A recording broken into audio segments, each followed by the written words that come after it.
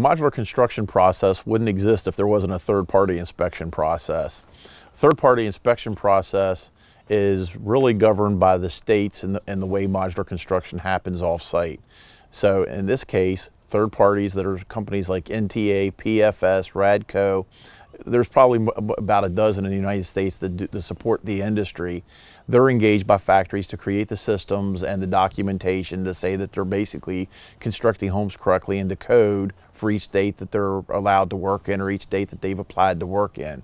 The third party responsibility also comes into play for doing inspections. Each house is using a system to be constructed, and a factory has a book of systems that they're combining to construct your home. In many cases,